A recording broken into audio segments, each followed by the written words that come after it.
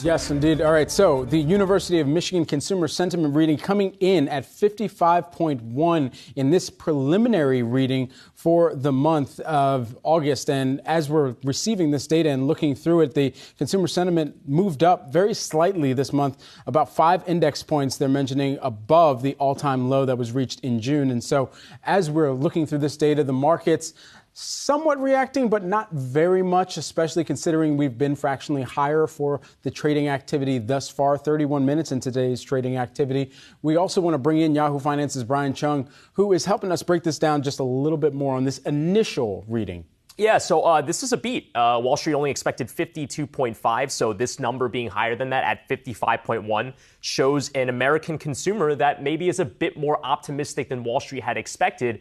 Keep in mind, though, this is still historically a low number on the University of Michigan's read, although it is a notch up from the all-time low that we had seen on this index of 51.5 in the month of July. So a little bit of a bounce back, but still a long ways to go. The surveys of Consumers Director Joanne Su over at the University of Michigan saying, quote, all components of the expectations index improved this month, particularly, interestingly, among low and middle income consumers for whom inflation is particularly salient. Interestingly, though, they noted that higher income people, which generate a disproportionate share of spending, actually registered some declines in how they're assessing their current personal finances as well as buying conditions. So overall, it seems like maybe markets can take a little bit of solace in saying, again, to be determined, but maybe July was the bottom, as could be thematic to inflation as well. Consumer sentiment climbing back is certainly a good thing, but again, at 55.1, still relatively low. Brian, you mentioned that high-income consumer nugget. That definitely registered with me as well. I have not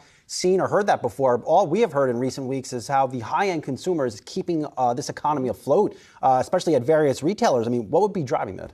Well, that's an interesting question, and we'd have to kind of look at the other qualitative data to try to put together a narrative. But one possible explanation of this could be certainly the fact that, gas prices coming down in the month of July were more impactful for the lower income Americans who spend a larger share of their income just putting the fuel in their car to get to work. Whereas other types of agnostic inflation categories and expenditures for higher income people, which might not be as noticeable as increasing or decreasing gas prices, that story of inflation is still very much true because as we saw from the CPI index earlier this week, inflation may have essentially plateaued between June and July, but the year-over-year prices are still 8.5% higher than they were a year ago. So those are still lived experiences. And again, I think that we have to just kind of baseline here and make sure that, okay, yeah, we got a tick up in consumer sentiment, this arbitrary number that, a survey of 500 people seems to gather. But at the same time, look, any sort of bounce back that you can see in any sort of economic data,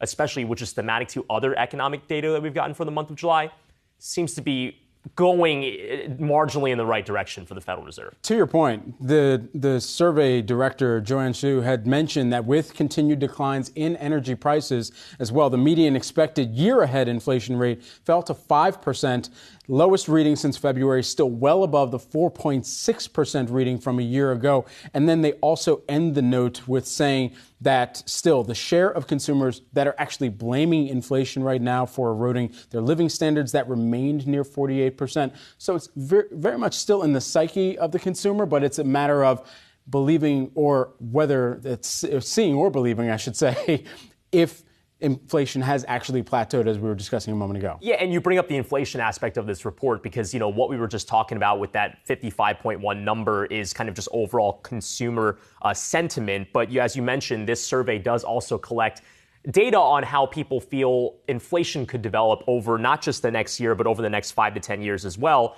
What we really want to focus on is the year ahead inflation expectations. And look, Americans expect 5% inflation over the next year. That's still well above the 2% that the Federal Reserve would like to see. That's optimistic, and what that would imply a pretty sharp come down still, because again, 8.5 is what we saw on a year-over-year basis in the month of July. But look, when you consider that Americans in July were expecting 5.1% inflation, seeing that number come down to 5% is certainly a good thing. Again, 0.1% is not that large. You would like to see an even smaller number on that, but this is important because if consumers have lower expectations for inflation in the future, they're not going to be as panicked to try to pull forward expenditure and consumption now, which could further actually create the self-fulfilling cycle of higher inflation in the present, those would be good things. But again, far from mission accomplished on all of this, and we'll have to see how the expectations. Well, Brian, I'm stocking up on whey protein. I do not trust that it's going to get cheaper in the back half of the year. I suggest you too as well. What do you do? Do you do the gold standard? I'm stocking it all up. I like the vanilla. I like the vanilla stuff. I like chocolate. Okay.